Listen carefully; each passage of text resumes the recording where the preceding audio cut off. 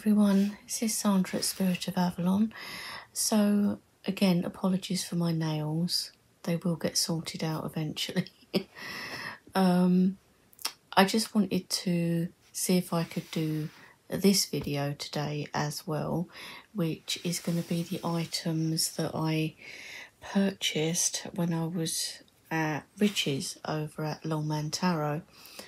It's quite funny because Richie said to me, "Oh, you won't need that much money. There's not that many shops and things that you would probably want to buy things in." No, okay. We'll see. It just shows you never know, do you?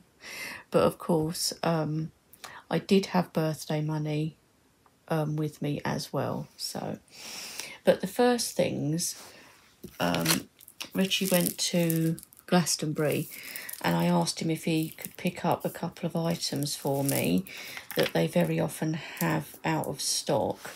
One is the magical spray, the Forest Witch, which I've wanted for ages. They also do an incense Forest Witch, but I've not been able to get that as yet because as soon as it comes in, it's like out of stock almost immediately, but I will get it at some point.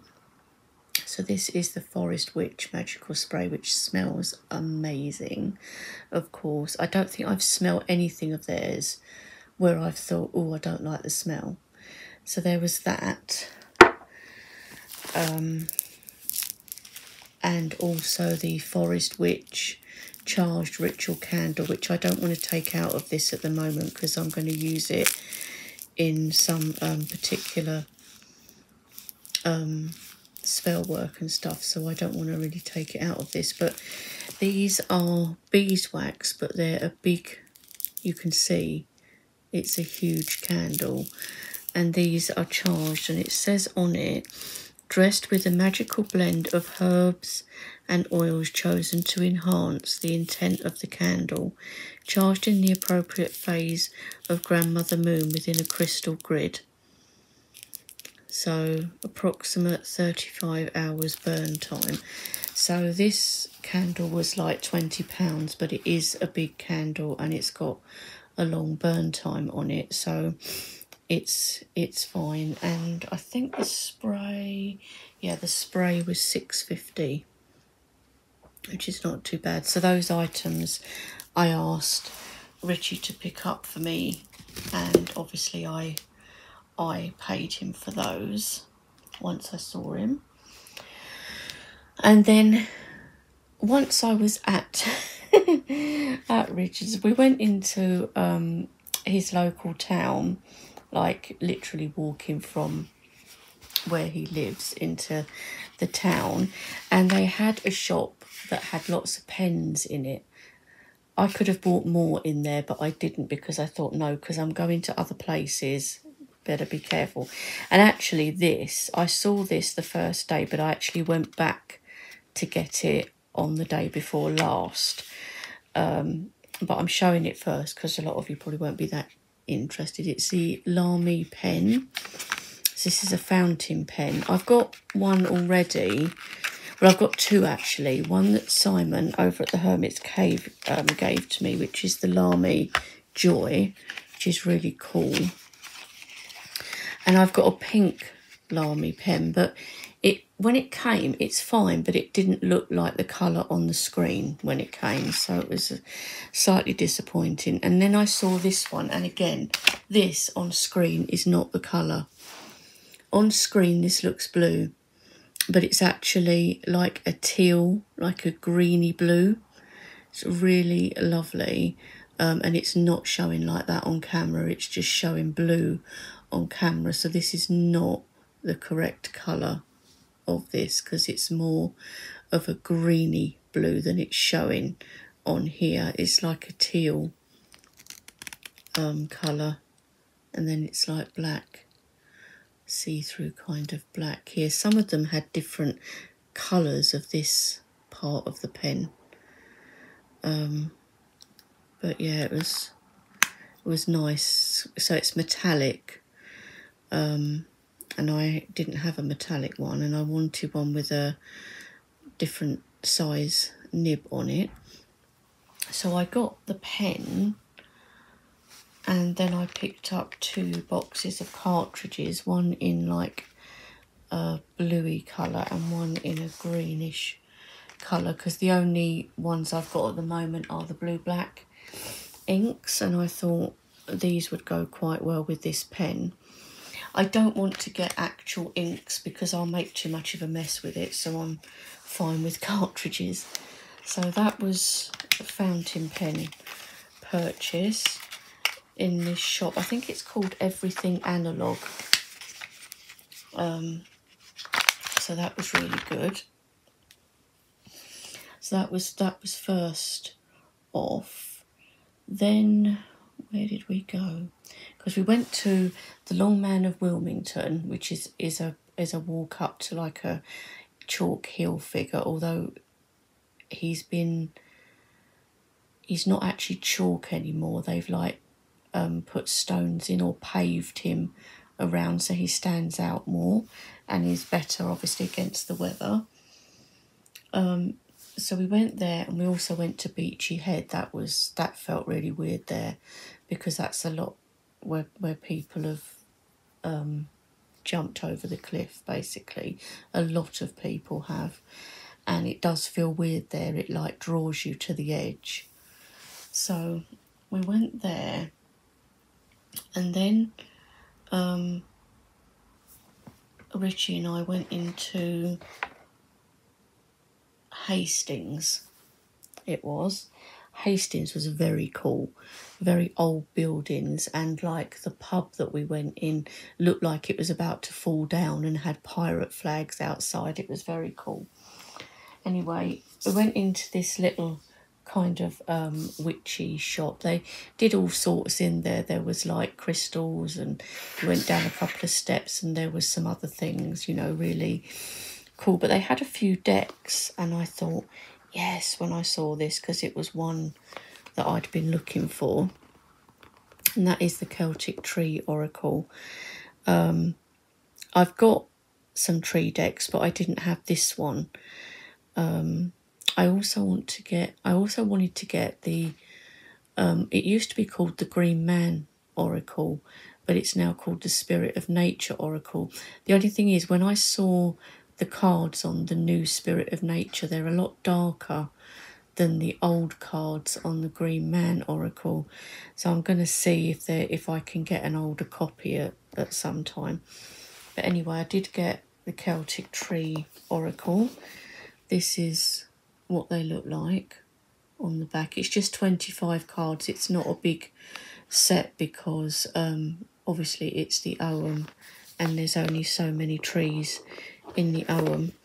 This one I did open because Richie wanted to have a look at the cards to see if it was something that he might like. And when I had this set before, years and years ago, and of course let it go, and now I've repurchased it. But when I had it, the cards were glossy.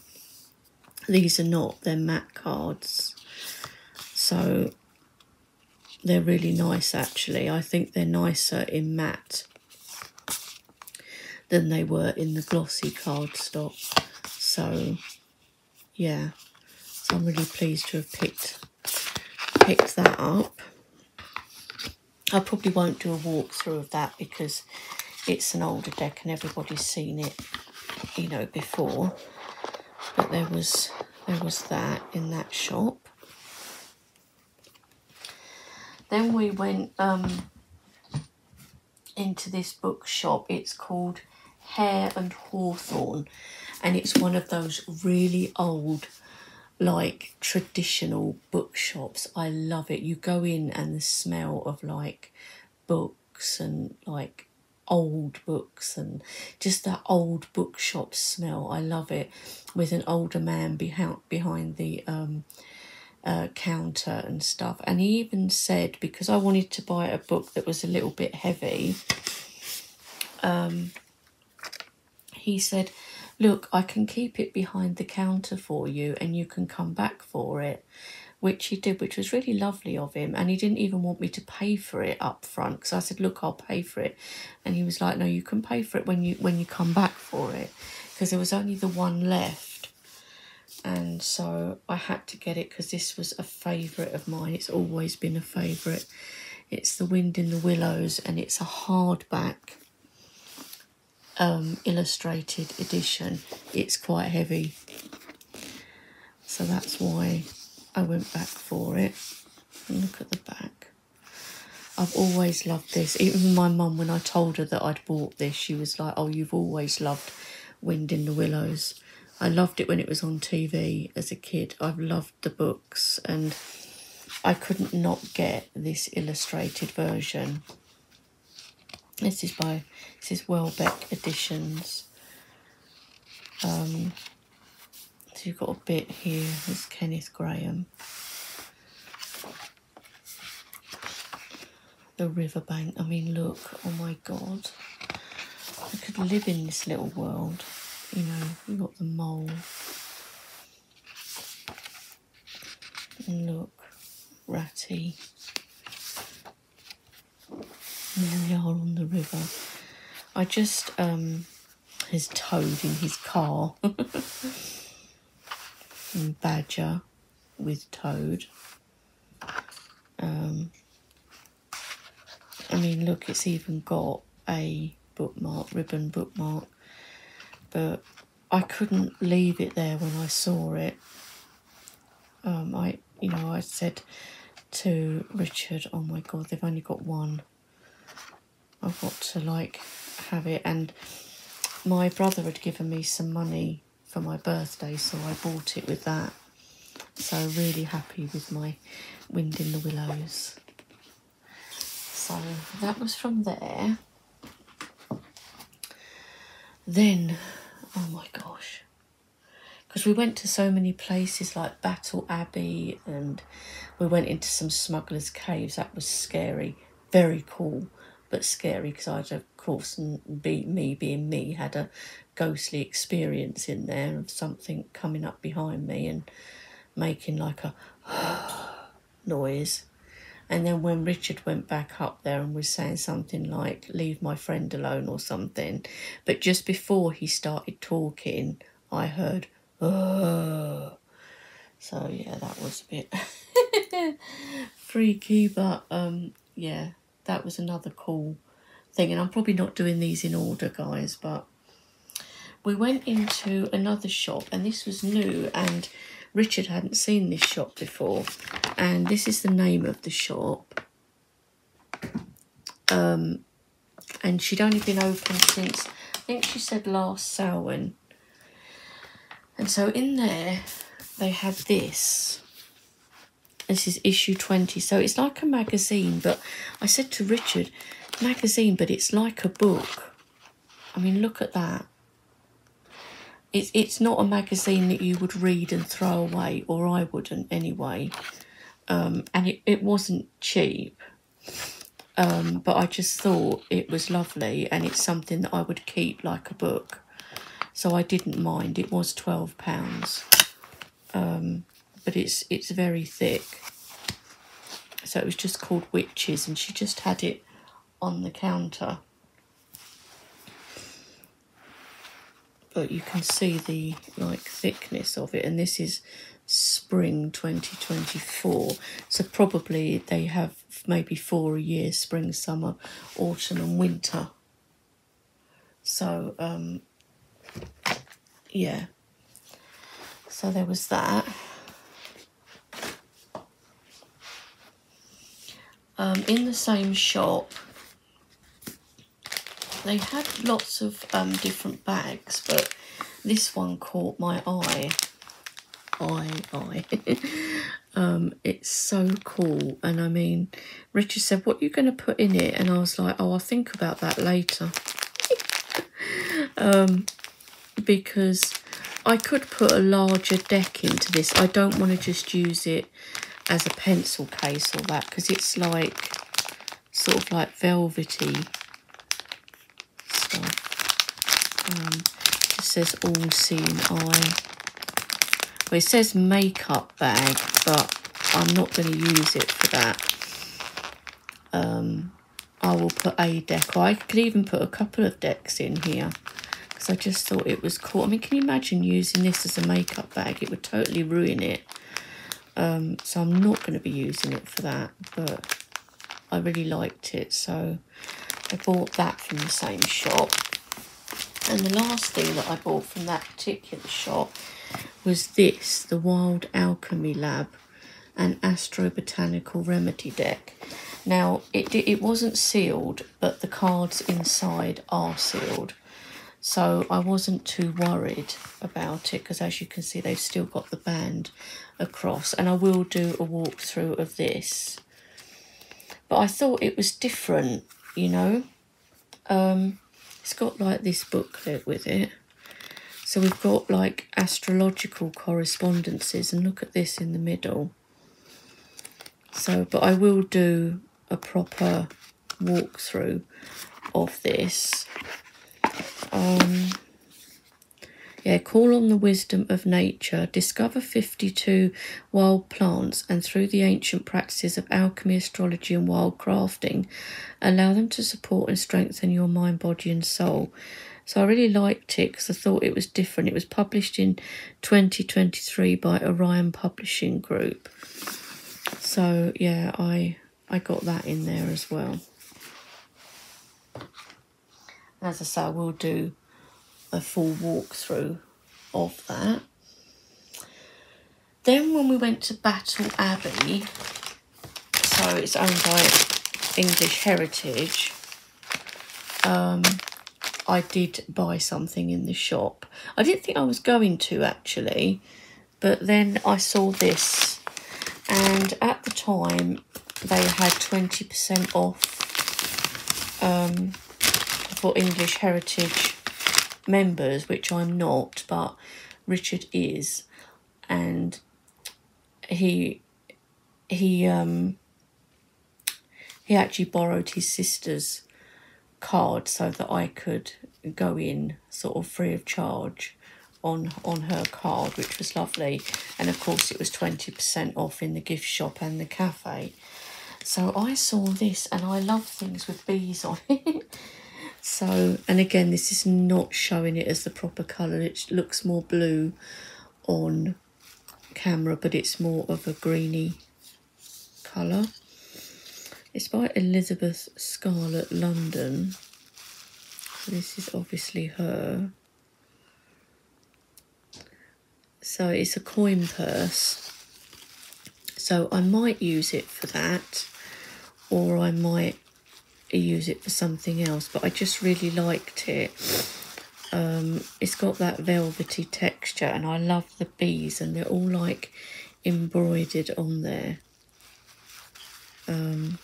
So it was quite a good price with like the 20% off as well.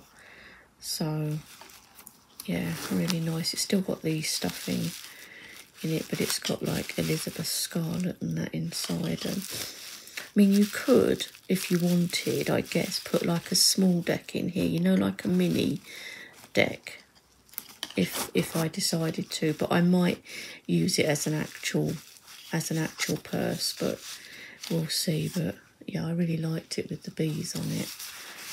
I was like, oh, I've got to get that. So there was that. I know this looks really terrible, doesn't it? And we just said probably wouldn't need much money. Oh dear. Then on the last day, when Richard and his partner, his husband Peter, were bringing me home, we went to Eltham in London, and we visited Eltham Palace, which was lovely. It's originally a Tudor mansion house, but a millionaire couple took it on in the 1920s, so it's all kind of 1920s art deco and stuff inside, and it was really interesting and lovely to see it. I really enjoyed it. But while we were at Eltham, there's a shop called Wicker Moon that Richard had already been to, and he I think he did show what he'd got from there.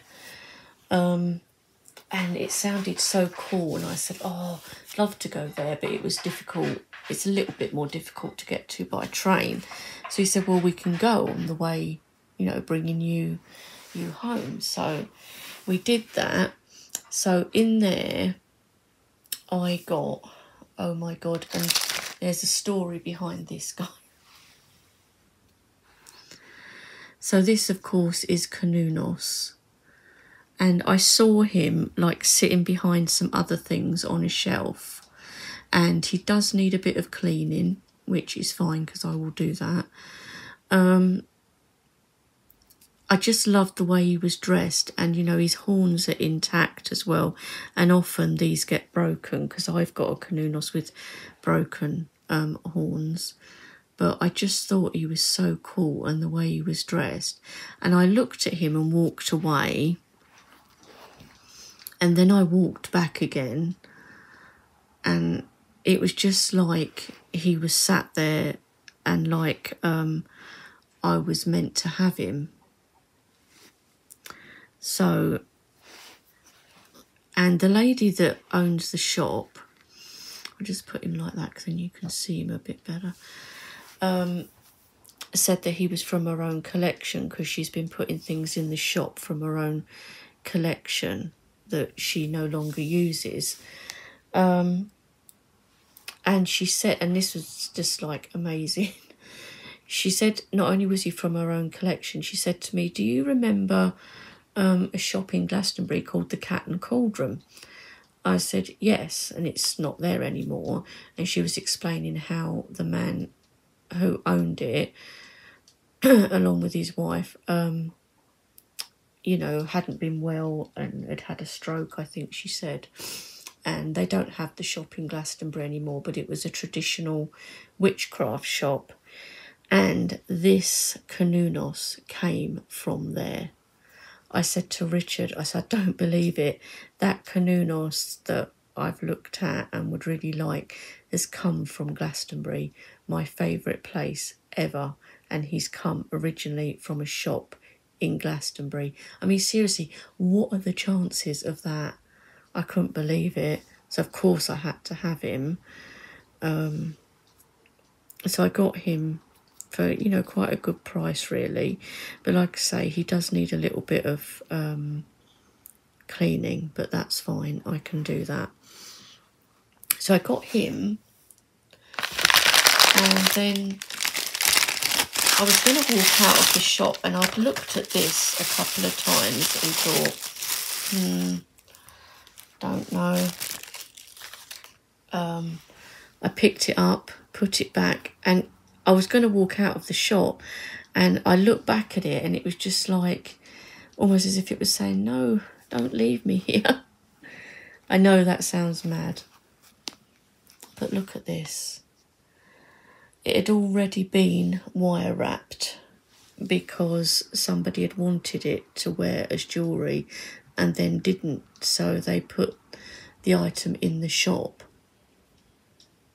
And I mean, look at it. It's a generator quartz. I thought it was lovely, really nice. I mean, I don't know if I'm going to keep it in the wire or whether I will take it out. I haven't decided yet, but it just feels so good. Or whether I will hang it or I could use it as a pendulum. Like I say, I haven't decided yet, but that was lovely. And she charged me £25 for that, and I thought that was good. I thought it was going to be a lot more because a crystal of that size, I mean, nowadays crystals are expensive, so I thought it was a really good buy. And like I say, these two items I bought with my birthday money from my mum anyway. So, and they wrapped everything really well. I mean, he was wrapped really well. I've just taken him obviously out of the wrapping. And the two ladies in there are really lovely, really nice, helpful, chatty. And she also gave me some free incense, like their own incense. So she gave me 2 Red Goddess incense. and then a gold sandal incense, which is really nice of her to give that for free, you know. So yeah, so that was all of the items which I got when I was with Richard. Apart from, and I'll just quickly show you these. I probably won't do walkthroughs, but Richard and I exchanged some decks. So he had a box of decks that he didn't want anymore, that he was wanting to get rid of. So I picked up the Crystal Visions from him, which I kept meaning to get and never have, and so now I've got that. This one, which is called the Winged Spirit Tarot, and I thought this one, when I looked at the cards, would go really well with my Londa Tarot, my out of print Londa Tarot. I got that. Also, unbelievably, the Forager's Daughter Tarot, and I said to Richard, I can't just take that, I can't. So Richard had a deck from me anyway that I took with me, and I said to him, well, I've got a couple of indie decks on eBay, and I showed him what I'd got, and I said, if you want any of these, I'll send them to you for the Forager's Daughter, or I will buy you a indie deck. So he chose 2 decks, but if he doesn't get on with them or he doesn't like them, I will still get him something, because I just feel like really bad. And then this one, which I'd never seen before, but the cards are very cool. This is the Arcania, whatever, Lemon Plain, something like that. 80 card tarot deck and guidebook with original soundtrack.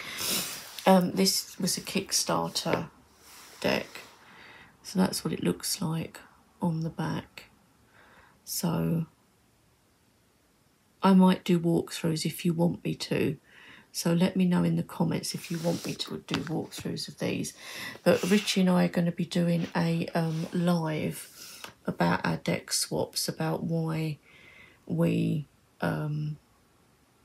decided to let go of the ones that we let go of, and how we're getting on, or how we think we're going to use the decks we've received from each other. So that will be quite nice. So that's live on the 26th of this month of April. So yeah, at 7 o'clock. So that will be really nice, I think, too, and to see how Richard's doing with the decks that I've sent him, because 2 of them will probably have only arrived today or possibly tomorrow. So yeah, but as I said to him, if they don't work for you, I will get you something else, because these 2 are indie decks, and I'm just one of these people, I can't take things without giving in return, you know, something of sort of equal value or equal-ish, you know, equal thing to it. So if he doesn't get on with those, then I will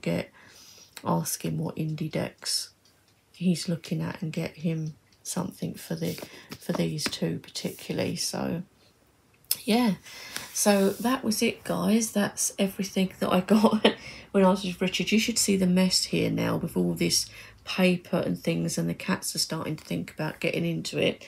So it's time for me to probably try and pack this up away from them. So yeah, and I hope everyone's doing really well, and hopefully I might see you on Rich's channel on the 26th, Longman Tarot, for the live. And yeah, I'll talk to you soon. Bye for now.